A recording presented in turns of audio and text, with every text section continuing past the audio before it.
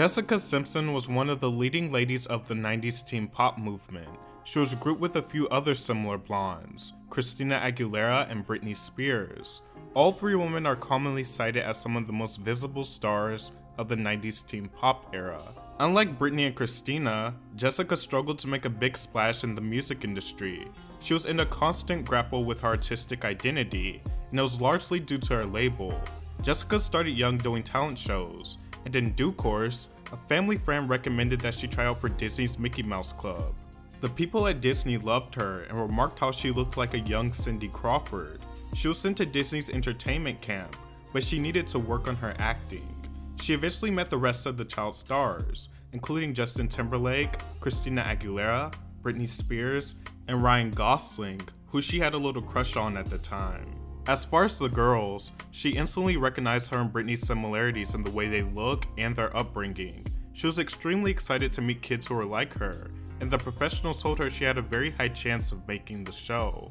The final audition came and she didn't do well. Christina Aguilera went on the stage before her, and she got extremely nervous after seeing how well Christina did. Her singing was good, but she forgot her monologue and wasn't the best dancer. After Jessica, Britney Spears went on stage and did amazingly well. At that point, Simpson knew that she wouldn't make the cut.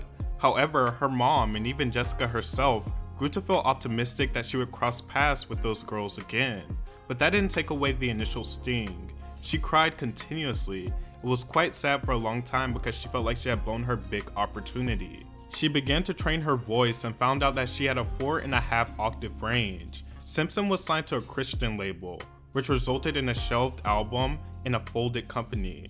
After a while, she decided to start trying to pursue her career again seriously and had a goal to go mainstream.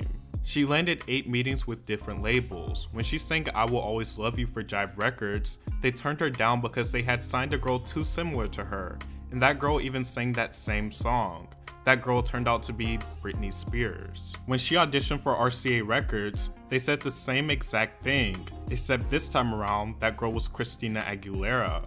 So it was pretty clear early on where Jessica Simpson would fit within the music industry.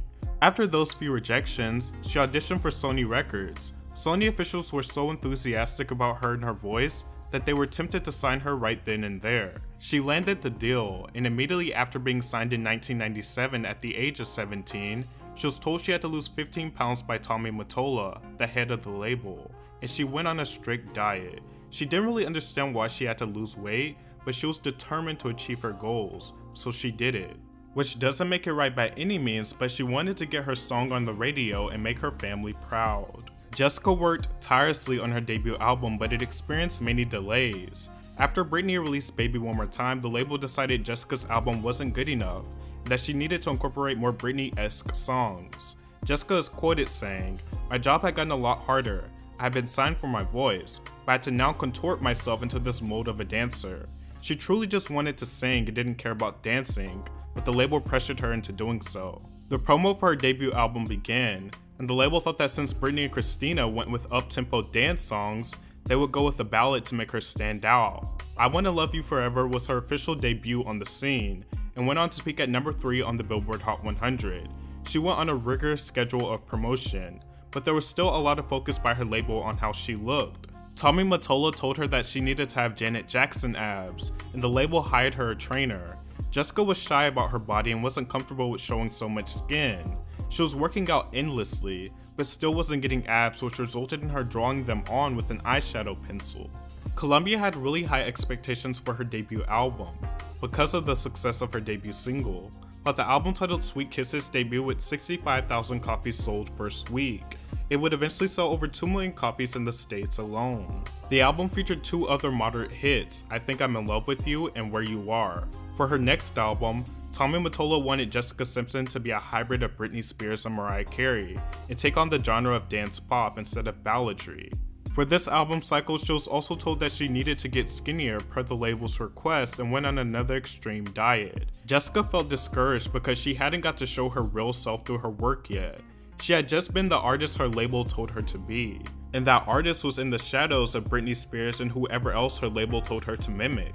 Her sophomore album Irresistible debuted with 120,000 copies sold first week, and was a step to rebrand herself to keep up with her peers. Jessica also feels like her label tried to sell her as someone who was obsessed with sex for this album, but at that point it was still public knowledge in the press that Jessica was still a virgin, so it didn't make sense to Jessica why they tried to market her that way.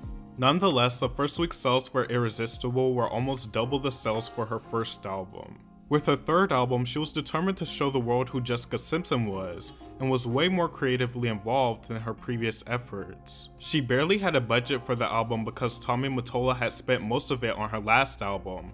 She even had a diss aimed at Tommy on the album's title track, In This Skin. I know my talent is real, so don't tell me, don't tell me.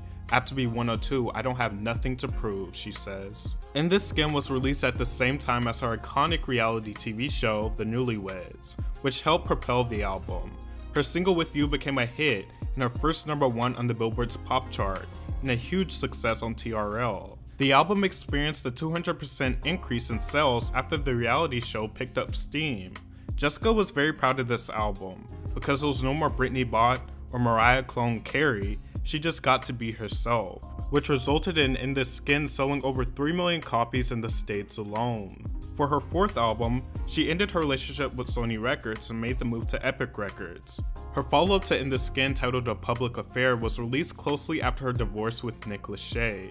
She was excited she could make the music she wanted and didn't have to depend on the label because her clothing brand had become quite a big deal. Jessica would continue to release music and albums throughout the years, but eventually decided to remove herself from the music industry. The Jessica Simpson collection became the top-selling celebrity fashion line and first to earn $1 billion in annual sales, so it was clear she definitely could be free to do whatever she wants. She wanted to focus on being a mom and having a sense of normalcy.